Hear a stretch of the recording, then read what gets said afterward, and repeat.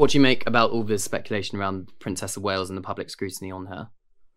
Yeah, well, I think that if, she is on the public payroll and there's an expectation that she does something in return for the lavish lifestyle. So knowing that she's got cancer and therefore that's why she's not around is fair enough. But I just think that that whole need to get into the private life of these people is unhealthy. I think a lot of the speculation was just bordering on slightly bizarre.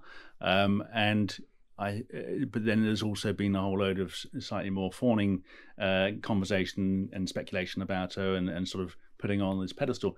And she is just a regular person going through a tough time, and she should be left to get on with it with her family. And it doesn't need any more than that.